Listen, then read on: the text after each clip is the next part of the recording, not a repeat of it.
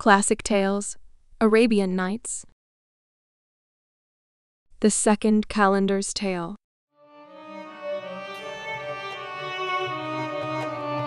The second Kalandar began his tale by explaining that he was the son of a king in a certain country. From a young age, he showed exceptional intelligence, prompting his father to invest heavily in his education. He was taught by the best teachers in history, poetry, versification, geography, and chronology, but he excelled the most in calligraphy, quickly surpassing his masters and gaining a reputation that reached distant lands.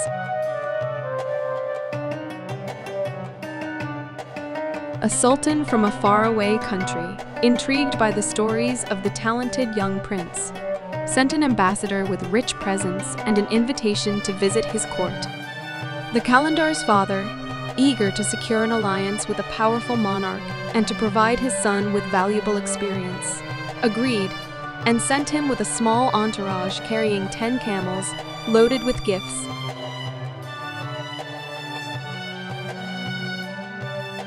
Their journey was disrupted when they encountered 50 robbers.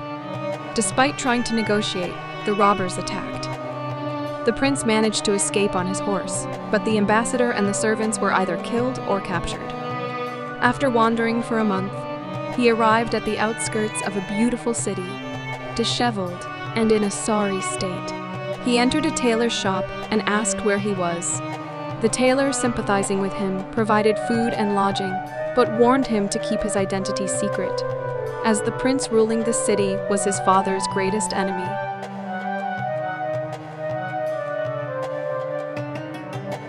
The next day, the tailor asked him about his skills, learning that none of his educated talents would be useful in a city where many couldn't read or write.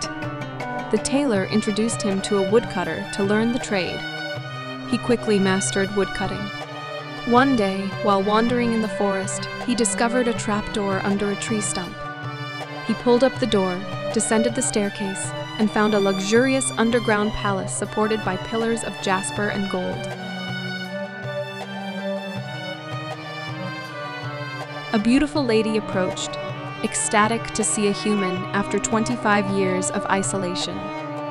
She revealed that she was a princess of a king from the Ebony Isle. On her wedding day, a genie abducted her and trapped her in this palace.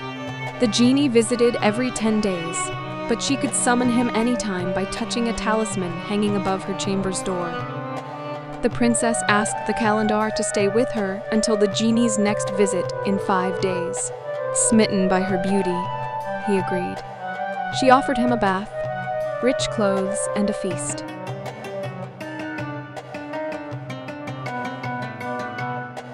The next day, during dinner, the Kalandar, emboldened by wine, insisted she break her bond with the genie and leave with him. She warned him of the danger, but he ignored her, breaking the talisman.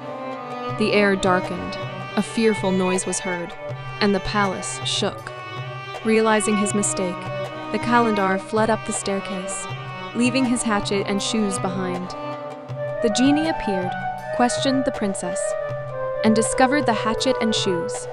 Although the princess lied about their origin, the genie didn't believe her and attacked her. Hearing her screams, the Kalandar couldn't bear it and returned to the tailor's house.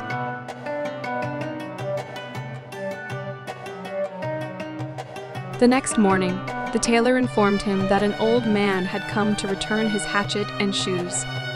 The Kalandar's face turned pale as the old man burst in, revealing himself as the genie. The genie seized him, flew through the air, and brought him back to the underground palace, where the princess lay injured. The genie asked her if the Kalandar was her lover, which she denied. The genie gave her a sword to kill him, but she refused, saying she couldn't kill a stranger who did nothing wrong to her. The genie then asked the Kalandar if he knew her, which he denied. The genie gave him the sword to kill her, but he too refused. Seeing their determination, the genie killed the princess and knocked the Kalandar unconscious.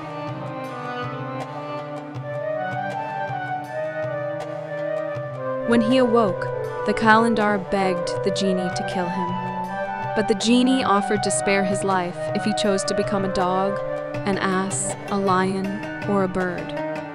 The Kalandar pleaded for his life to be spared or ended, but the genie turned him into a monkey and left him in a foreign land. The Kalandar descended a mountain to the seaside, where a merchant ship docked. The sailors initially tried to kill him, but the captain, impressed by the monkey's cleverness, took him as a pet.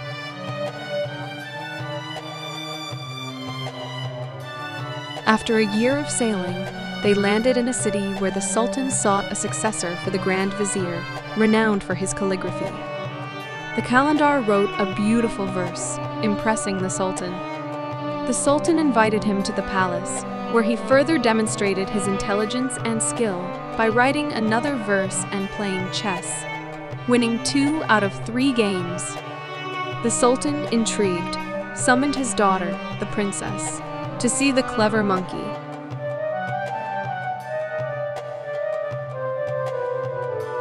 When the princess arrived, she veiled herself and revealed that the monkey was actually a prince cursed by a genie.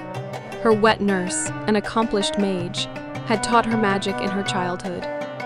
The Sultan, surprised by his daughter's abilities, asked if she could restore him. She agreed, traced a circle on the ground, and summoned the genie in the form of a lion. A fierce battle ensued, with the princess and the genie changing shapes multiple times. The genie hurled fire, but the princess caught him and fought back. The Sultan's beard and garment were burned, the monkey lost an eye, and the eunuch was turned to cinders.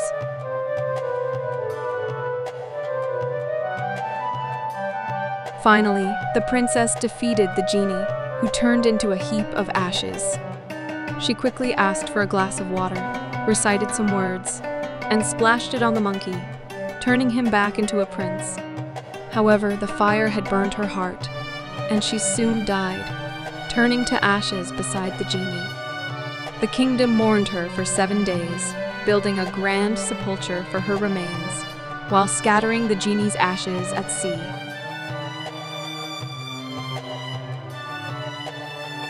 The Sultan, grief-stricken, fell gravely ill but eventually recovered. He summoned the Kalandar, saying he did not blame him, but asked him to leave the kingdom.